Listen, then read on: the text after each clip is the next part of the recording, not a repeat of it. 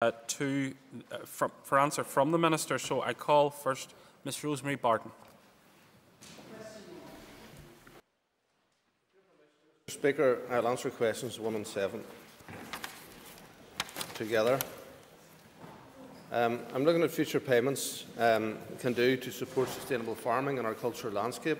In doing this, I'll give consideration not just to coupled payments, but to all types of support which could be available. In relation to coupled payments, we have to take into account the provisions of the Northern Ireland Protocol of the Withdrawal Agreement, which will put a limit on the amount of support that can be linked to production in Northern Ireland. These limits are still to be determined, but are likely to be similar to the limits under the Common Agricultural Policy, which currently range from 8 to 15% of the total allocation for a member state. There will be ongoing consultation with farmers and other stakeholders as policy is developed in this area. Mrs Barton for a supplementary question. Thank you, Minister. Minister, can I just ask, while this support that has been provided gives a degree of stability for the members of the farming community, what steps are you going to put in place in preparation for post-2022 to plan for the allocation of future funding to ensure the continuation of this stability for the agricultural community? Well, the first element of achieving that stability is to achieve a similar amount of money, if possible. So obviously that has happened for the year 2020. And moving forward, that's what we will be contending that Northern Ireland agriculture needs. Second element of having stability is to identify how we distribute that 293 million, or the amount that we get. I want to see as much of that going to productive farms, as opposed to people who own large quantities of land but don't actually do the work on it. I want to encourage younger people into farming, and in order to encourage younger people into farming, they obviously don't have large tracts of land and land banks, and therefore we need to incentivise them. So all of these things will need to be looked at, and it will be for me in conjunction with the Assembly Committee and this House, after discussion with the various stakeholders, to identify a way forward. Call Mr Declan McAleer. I note the Minister's comments in terms of the couple of payments. Could he indicate that the couple of payments that he is referring to would be in addition to the area-based payments as opposed to instead of? Area-based payments will remain. Let's just be very clear about that. Area-based will always have a proportion of the payments. It's how we actually distribute other elements of that, and can we reduce the amount that goes to area-based and use more of that to encourage production-based and encourage in particular young people who want to come home and engage in farming. There's many young men and women across the country who would enjoy a farming career, and they don't own the land, whilst there's others who own the land and don't want to farm. I want to encourage the people who want to farm, not the people who want to own land. Thank you. Before we proceed to the next question, I should have said topical question 5 has been withdrawn. I didn't withdraw Mr Durkin's question without his permission. Questions 2 and 13 have obviously been grouped, so I call Mr Gordon Dunn. Question 2, Mr Principal Speaker. With your permission, Mr Principal Deputy Speaker, I'll answer to questions 2 and 13 together. I'm keenly aware of the financial and personal costs that a bovine tuberculosis outbreak has on local farming families and businesses. I'm also extremely conscious of the large amount of public money which is spent on tackling TB in Northern Ireland each year. And I'm pleased to report that as a result of the declining disease levels, the compensation bill is expected to fall to around £18.5 million this financial year. However, an overall BTB programme cost of £36 million is still far too high. Therefore, implementing new measures as part of a clear strategy to reduce bovine TB in Northern Ireland is a key priority for me. Over the past couple of years, my department has been developing a new bovine TB eradication strategy in response to the recommendations made by the Independent TB Strategic Partnership Group in 2016. The department's response to those recommendations was the subject of a public consultation from November 2017 to February 2018. The strategy proposes to reduce bovine TB levels by comprehensively addressing all the recognised key factors in the spread of the disease. It makes recommendations covering 6 key areas, ranging from herd health management and research to those more complex issues, such as compensation levels and wildlife intervention, which will require public consultation and new legislation. Officials will shortly be presenting me with detailed options on the proposed strategy recommendations, which I will be considering with a view to implementing them as soon as possible thereafter. Mr Dunn. Thank the Minister for his answer. Does the Minister recognise the severe impact TB is having on the dairy sector and individual farmers who have lost high-quality pedigree milk cows from their herds? And can he outline what is being done to reduce the risk of transmission of the disease from wild animals? Minister. Yes, I do recognise it, and I know farmers who have lost literally hundreds of animals, and the damage to them mentally and the stress of that is huge, because many of these animals have their family line have been in the herd for 20 and 30 years, and they've been developing those genetics for many years, and excellent cows are being removed from the system, but they're not removing the source of the problem. So the science is there. We're able to link the TB from badgers in particular and other wildlife, including deer, but badgers in particular, to that particular type of TB. So there's a whole wide range of TB across Northern Ireland. You get a different source of TB in Mid-Down than you will in South Down, than you will in Armagh, and you will in Fermanagh, and so forth. And you're able to link it to the wildlife in each of those areas. We have some very high concentrations of badgers, and they have got very high levels of TB contained within them. My view is that it is in the interests of welfare of both the bovine and the wildlife population to ensure that we eradicate the TB, and we're not doing that by just killing the cows. Mr William Irwin. Thank you, and can I thank the Minister for his responses so far. Given, and I know the Minister is acutely aware of the situation with TB, but the Minister accept that the test we are using today is the same test that was used 50 and 60 years ago. There are new technologies and new tests that are being looked at the minute. Will the Minister give an undertaking that he will look into that? We are told that some of these new technologies and new tests can clear out TB at a much faster rate. Well, obviously, we are spending £24 million on the actual testing on the veterinary side of it, so it accounts for a huge proportion of the money that we're spending trying to control TB. And over the course of quite a number of years, that has been rising. Thankfully, it has fallen in this last couple of years. There was new measures put in place, but there's little more that can be asked of the farming community. It is for the veterinary side of it to do its bit, and for the political side to do its bit. And that involves making tough decisions, and maybe controversial decisions, but nonetheless, decisions which will, number one, improve the welfare of both the wildlife population, the bovine population, and at the same time will reduce the spend on the public purse. And that, to me, is the wise way of actually dealing with this issue. Ms Emma Sheeran. I note that the Minister has previously stated you're considering a wildlife intervention. Can I ask if you're minded to consider a wildlife intervention similar to what's implemented in the 26 counties? Well, I remember being in a meeting with Simon Coveney whenever he was the Agriculture Minister and I was the Environment Minister, and at that stage they had only started the process. The evidence base now exists in the south of Ireland. It's an evidence base that we're happy to use.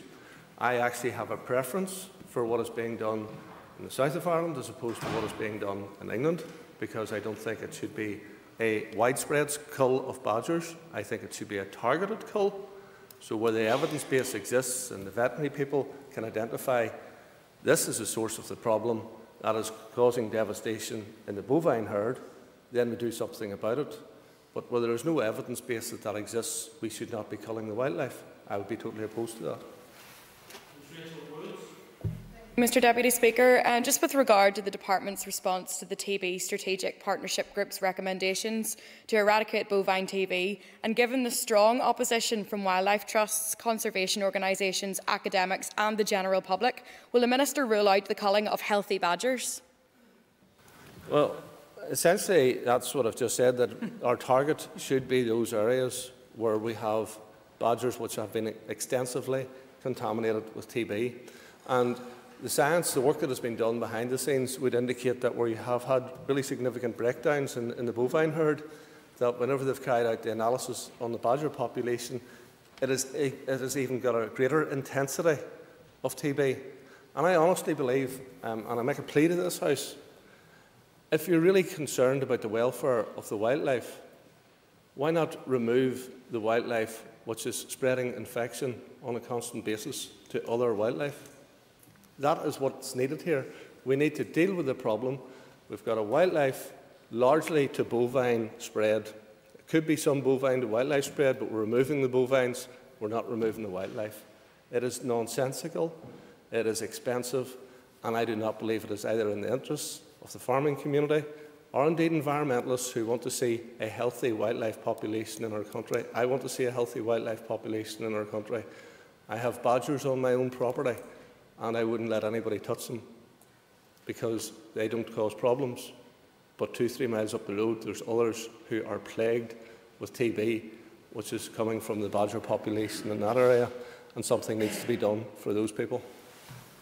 Mr Roy Beggs. I thank the Minister for highlighting the problem that exists within wildlife and how TB can adversely affect wildlife as well as our farmers. But can the Minister advise, has there been any testing? He mentioned deer earlier. Has there been any testing or consideration of testing deer herds within Northern Ireland, or for that matter, any wild deer that may have been found dead at the roadside, in order to establish, is this a problem within the deer community in Northern Ireland? Thank you. Obviously the deer population isn't as extensive as the badger population, but they are known to be carriers of it. And I would be interested in looking at that, because currently there isn't testing being carried out on domesticated deer, and that is a matter that I will raise with my Chief Veterinary Officer and their team. I'd say one of the real spreaders of TB is actually llamas and alpacas, which people think they'll import and they're nice and cute. However, the fact that they spit quite a lot causes quite a lot of spread of TB if they happen to have it, so they can be very contagious if they have TB. So something to be cautious about. Mrs Pam Cameron. Mr Principal Deputy Speaker, question number 3. The current Northern Ireland Waste Management Strategy focuses on moving waste up the waste hierarchy away from landfill, and that includes recovery such as energy from waste, recycling, preparing for reuse and waste prevention. Legislation and initiatives arising from the strategy have contributed to a significant increase in the tonnage of local authority collected municipal waste that has been diverted from landfill, especially to recycling in recent years.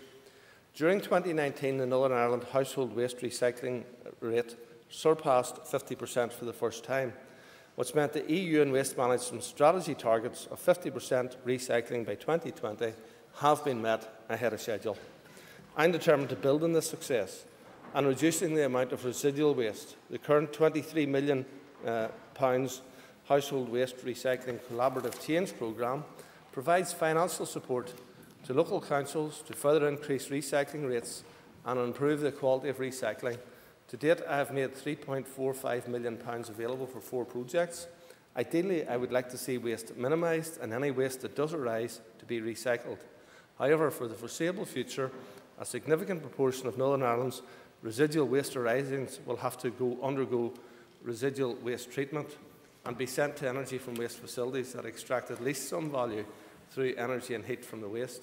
In this context, I am currently considering the strategic and long-term needs for residual waste management in Northern Ireland. Ms Cameron for supplementary. Can I thank the Minister for his answer so far?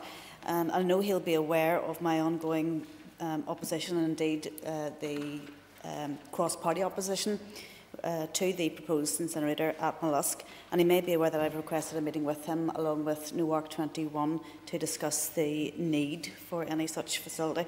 Can I ask the Minister how much waste is currently going to landfill and how much waste is currently going to Arc 21?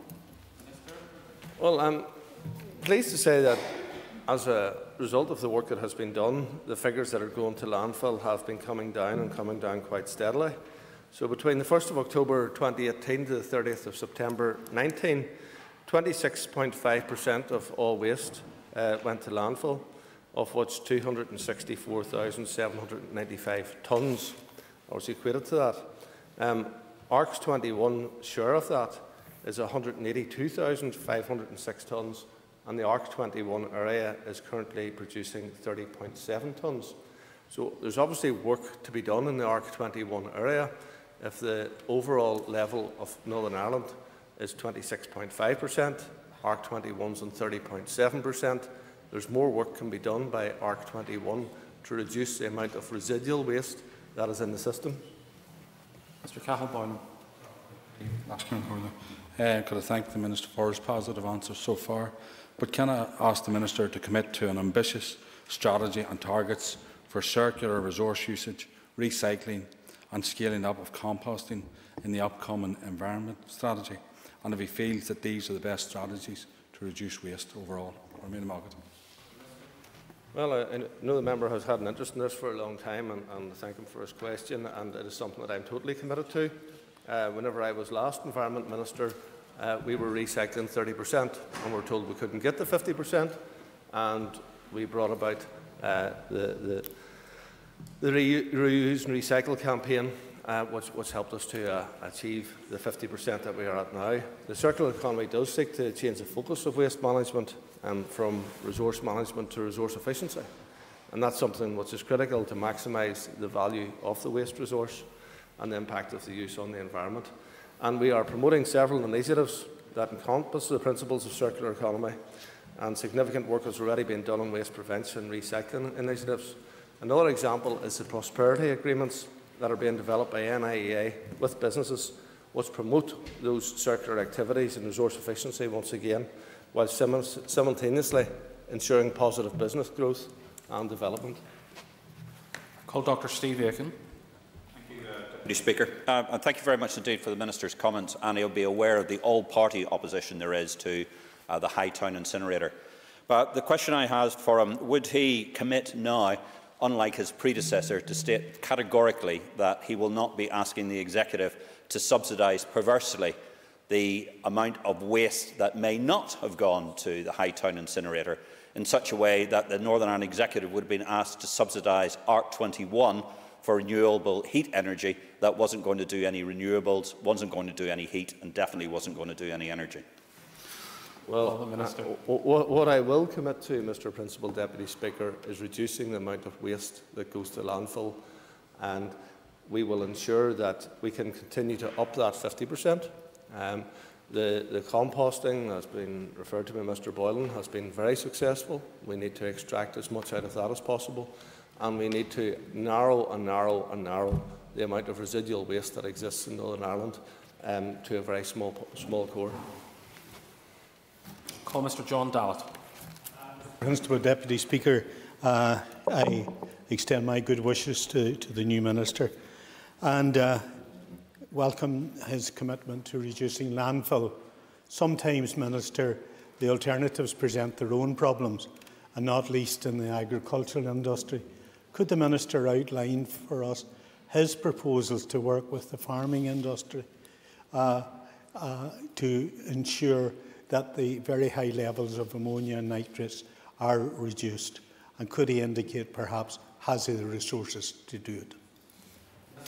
Well, more resources, please. I'll always take a few pounds and help you achieve what this Assembly wants to achieve, and that is less pollution in our environment, a greater usage of nutrients for the good, a greater recycling of waste for good, and a greater resourcing of waste to produce energy. So we'll do all of those things, and the more you can persuade Minister Murphy to send us a few pounds, the easier it will be for this Minister to achieve. Mr. John Blair. Principal Deputy Speaker, can I ask the Minister that whether he, in addition to the, is considering rather, in addition to the public interest in opposition referred to in the original question, is also considering actively the public expenditure element of the arguments around the site mentioned in question 3. And in relation to that value for money consideration, is he considering the fact that, for example, Northern Ireland may not need a number of these facilities and that alternatives already exist in Northern Ireland? In addition to that, the structure of waste management currently used in local government may not be effective. And also... Order. The member is allowed one question. He is now attempting, I think, 3. And I think the Minister, I will call the Minister, I think he got the gist of what you were driving at. Minister. Thank you. In terms of the economics of it, obviously, outline business cases and all are done on these things. And it is a matter for the Department of Finance to review all of that. But the member makes a point which will be considered by people, and particularly the Department of Finance, that financially these things need to stack up. And in Northern Ireland, we have had too many schemes which haven't delivered and which have been very expensive to the public purse. And we need to stop doing that, and we need to ensure that we always spend money, public money wisely. Claire Bailey. Deputy Speaker. Principal Deputy Speaker, sorry. And while it's great to hear all the initiatives about our recycling rates growing, could the Minister maybe talk to us? Obviously, incinerators need waste. They need to be fed on waste, but we have waste reduction targets to meet as well. So rather than just recycling or circular economies, can you give us some more detail on what we are doing to reduce our waste in Northern Ireland? Sorry, I didn't know you were going to say. I have talked to my department, and I've indicated that I would like to see a target in us doing some work on achieving a target of no plastic going to waste over the course of the next 5 years. And I think that we need to be looking at fairly significant aims if we're going to actually tackle this issue. And when people thought 50% was a significant aim 10 years ago, it's been achieved. Let's achieve more. Let's achieve more in terms of all areas of recycling. And indeed, let's achieve more on all areas of producing waste which isn't needed in the first instance. So there's far too much packaging produced by many of these large supermarkets and other bodies. We need to reduce packaging and need to be challenging people about all of the packaging that they are producing in the first instance. Call Dr. Steve Aiken. Question number 4. Minister. I've discussed the introduction of the Fisheries Bill in the House of Lords with George Eustace, MP, now Secretary of State for the Environment, Food and Rural Affairs. The Fisheries Bill provides a new policy framework to allow the UK to manage its fisheries as an independent coastal state. The bill includes provisions on access to fisheries and regulations of foreign fishing boats.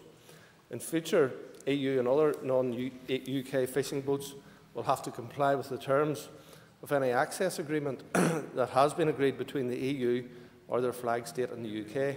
The UK Government wants to ensure compliance with access conditions by extending the current licensing arrangements for UK fishing boats to foreign fishing boats as well.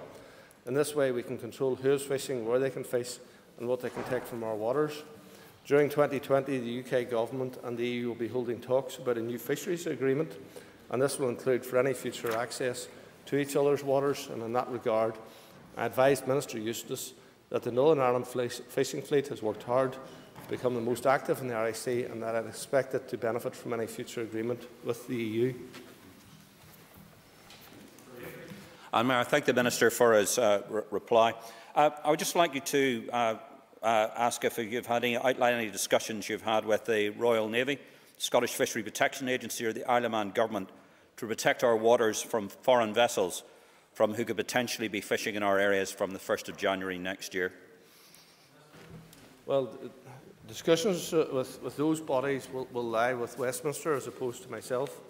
But I believe that it is very important that we have the level of protection, number one, for our fishing boats and for our fishing waters, to ensure that people who are fishing and who are using that resource that we have and that we own and are taking that resource are properly there, and people who are illegally there are dealt with in the appropriate manner. Sinead Ennis.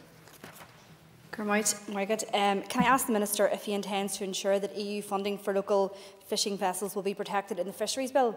And if so, can you provide details? Well, and I know that the member represents 2 fishing ports, and I think it's important that we recognise what the needs of the local fishing community are. The first need that they have is actual access to be able to go out and carry out their fishing, because over the course of the last 30 years, we have just seen decline in our fishing community. And at this moment in time, the message coming from the European Union is that they want to see more decline in the Northern Ireland fishing industry, because they want all of the fish that is landed to go through a customs check, because it's caught in UK waters and landed in the single market. They want to charge tariffs on fish that is caught in the Irish Sea to be landed in Northern Ireland.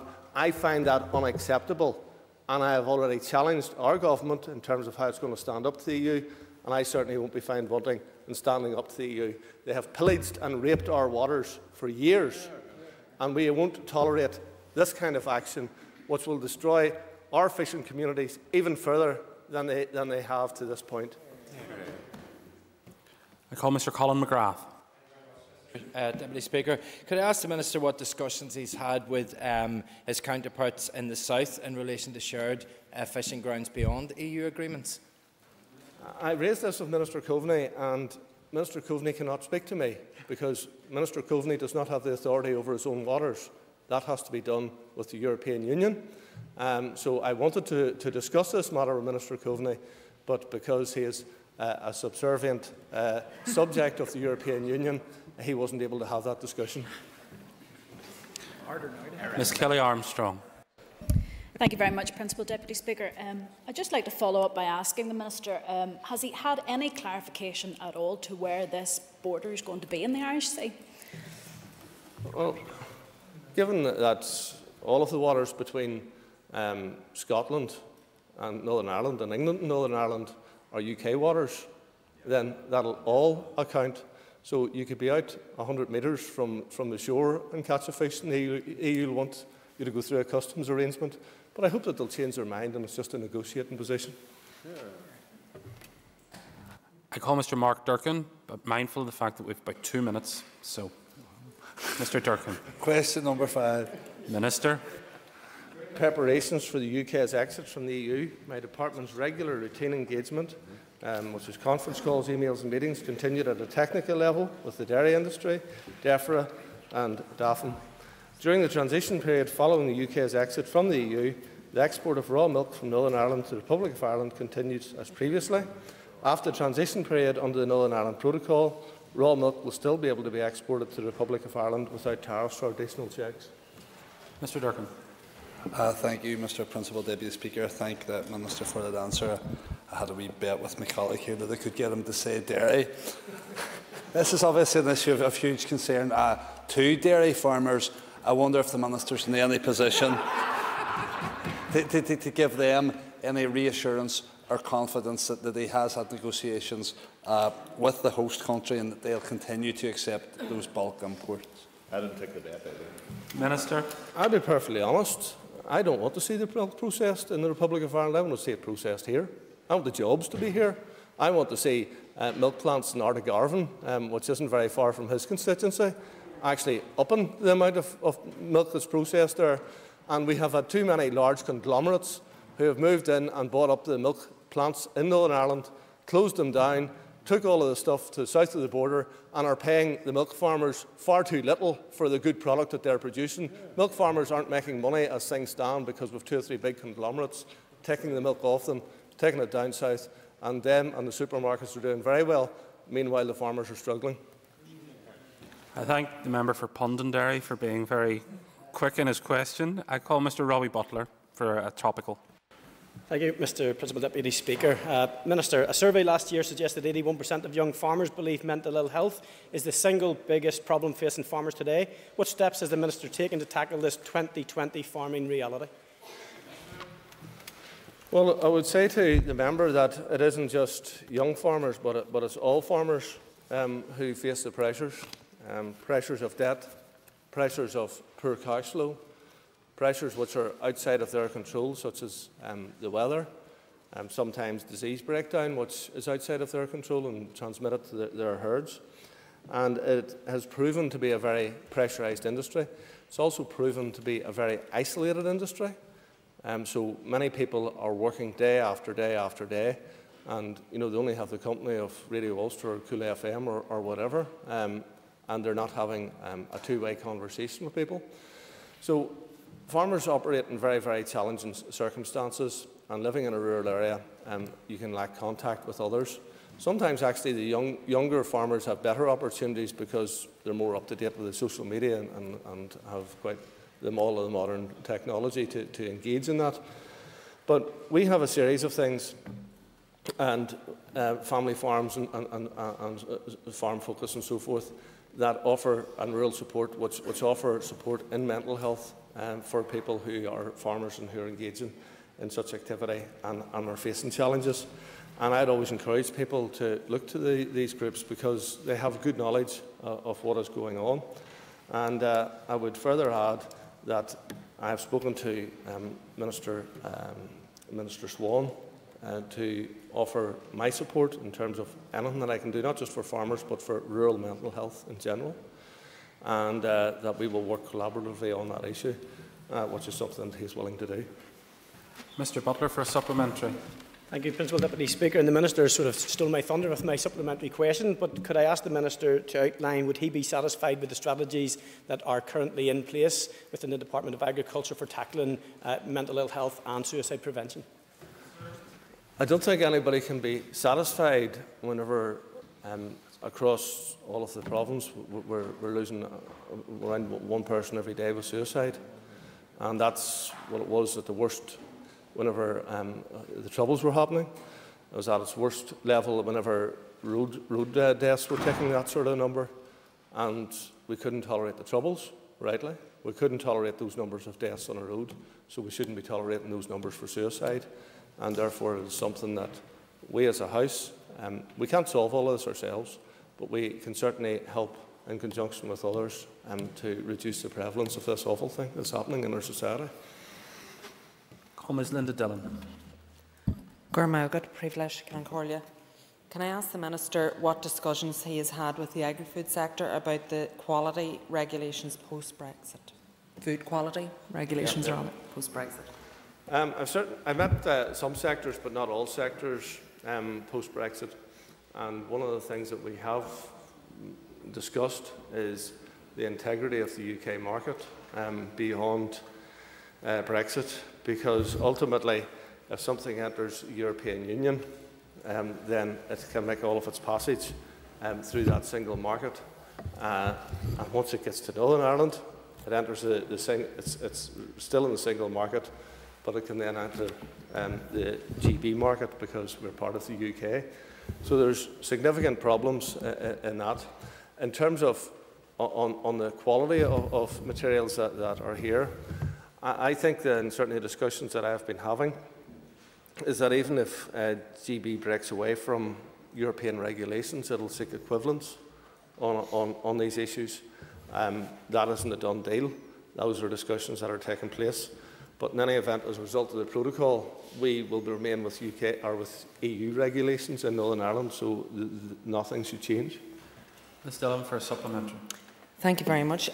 Just wondering what conversations you've had with the British government in relation to that, because obviously, and I'm sure you're well aware, and we can make as much politics out of this as we want, or we can be real about it, the agri-food sector is genuinely concerned about what will happen in terms of food quality. So what discussions have you had with the British government to ensure that regulations don't break with the EU regulations in terms of food quality? Well, today I had an IMG meeting with colleagues from Scotland, Wales and national government were in attendance. And next month we're actually focusing in on that very issue in terms of food, for example, which may have been treated with hormones or with GM and so forth.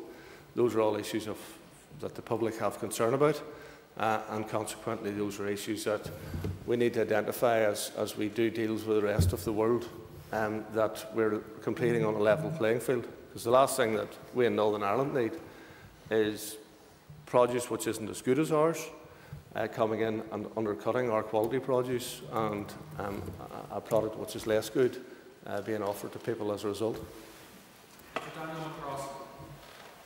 Thank you, Mr. Principal Deputy Speaker, and can I congratulate you and welcome to your new role as well, and also welcome the Minister back to the ministerial office, but also to wish him well as the Minister for Dara.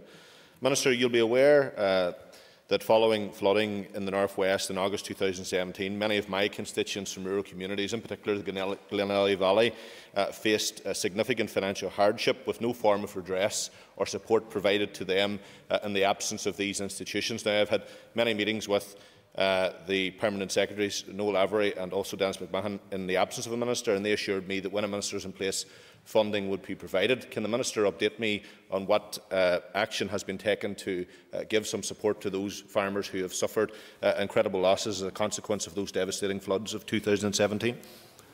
Well, this matter was raised with me by the Farmers Union. It's been raised by other constituency colleagues of Mr McCrossan's, and it's been indicated to me. I know the Farmers Union visited Glenelly the day after the flooding happened, and they were just astonished at the amount of water that was coming downriver, the amount of damage that was done in terms of the fencing, in terms of large quantities of silt on the grassland, and absolutely choking it, that had to be cleared. And I do know that that the farmers had to carry out extensive work, and they did have to pay out a large amount of money. At this moment in time, we're continuing to discuss this within the department to see if we can find a way forward.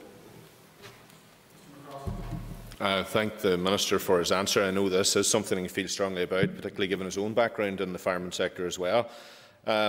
Minister, I was on the ground throughout that week or that 10 days, and I have seen some of those scenes that you've described, and I don't know if you've seen some of the video footage that existed, but it was hugely devastating to the North West. Minister, whenever Primark went on fire, the departments here gathered rank very quickly and provided necessary funding for Belfast city centre. The view is in my constituency that that didn't happen. And will the Minister accept that there is a clear disparity here when it comes to the North West in terms of funding for a crisis such as that, particularly when you give what happened at Primark and the funds that were allocated, public funds allocated towards Primark and the crisis that faced Belfast at that time? I accept that people in that area perhaps feel abandoned, and I recognise that they've personally picked up a lot of cost themselves without having any recompense for that. It was a natural disaster. It's something that you can't insure for. I understand all of that. I accept all of that. At this moment in time, it has been suggested to me by the department that it doesn't represent value for money for them because a lot of the work has been done. If we go down the route of hardship funding, then that's something that I'll have to make as a ministerial direction, as opposed to having advice from the department that I should do that. That is something that I haven't ruled out doing at this stage. Call Ms Sinead Bradley. Thank you, Mr Deputy Speaker. The period for spreading slurry opened on the 1st of February with only 4 suitable days, dry days, to do that safely since that date. Whilst I cannot hold the Minister responsible for the weather, I would ask him if he has given any consideration to the difficulties farmers are experiencing around this issue. Yes, I spoke to one of the contractors who hadn't been able to get out last week at all, and he works extensively in the country at this as a consequence of the weather. Yet the month of January was an exceptionally good month, and I suppose here's me going on about the EU again, but anyway, they produced a proposal, worked with our departments, and they came up with a close period. Blunt instruments don't cut it.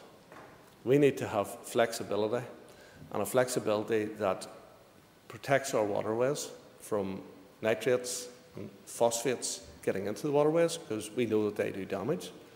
But we need to do that in a sensible and a rational way. And I have asked my officials to look at how we could amend this and how we could change it to something which does give better account of the weather conditions, because I've seen this happening all too often. You come to February, the next thing you have a bad spell of weather, and then that leads to animal welfare conditions. And then someone is in a position where they haven't been allowed, and they've obeyed the law, the tanks have filled up, and it's too wet to go out. So they either spread slurry and do damage to the environment, or they don't spread slurry, and the animals are in an animal welfare situation, and that's not a good place for anybody to be in. Commissioner Bradley for a supplementary question. Thank you.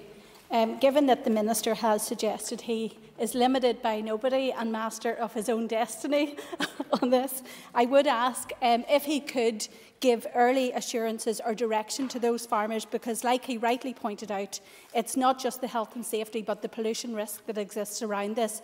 So is there a timeline whereby farmers could expect to hear some type of guidance? Well, obviously we're now in the open season till the middle of October. Nonetheless, rules apply, and people shouldn't be spreading in the conditions that we have seen over the course of the last week, and they haven't been, certainly that I have witnessed. But as we move forward, I would like to have something in place for the next close season, so that we can actually identify a better way forward, which actually observes the Nitrates Directive in a very, very positive way, but also creates a degree of flexibility for the farming community that they can better do their job.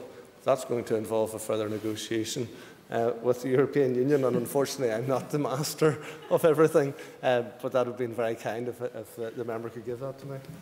Topical question number 5 in the name of Mr Pat Shane has been withdrawn. Mr Harry Harvey. Thank you, Principal Deputy Speaker. Can the Minister give an update to the House on his department's readiness for the next stage of post-Brexit trade negotiations?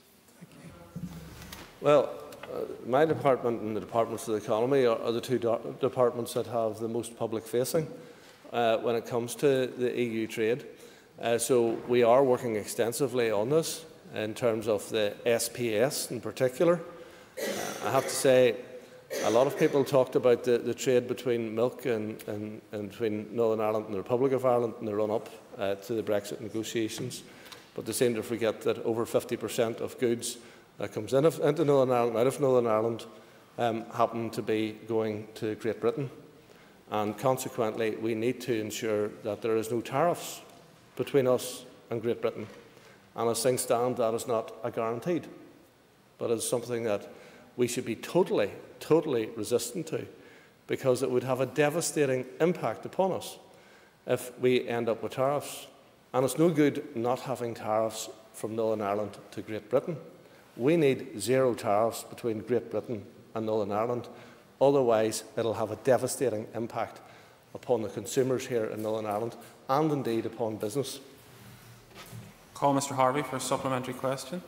Thank you, Minister. Does the Minister believe Brexit will offer the fishing industry considerable opportunity? I think it absolutely does, because we have a rich harvest within our own property, within our own waters, which we can use ourselves. But again, we need to have sensible behaviour from all of those people engaged in negotiations to ensure that our fishermen do have the rights to catch the fish, to land the fish, and I'd hope to process the fish here in Northern Ireland before going elsewhere. I believe a lot of opportunity exists for those coastal towns, in particular Kilkeel, Ardglass and Portavogie, to create jobs, to create opportunity, to support rural communities, to create jobs for both men and women right across that sector. And I trust that those opportunities will be taken up, and we'll see a real dramatic difference in those communities over the course of the next number of years. But we need people to be sensible about it. Thank you, members. Time is up. And can I thank the House for indulging me? This is the first time I've ever chaired question time, so I appreciate your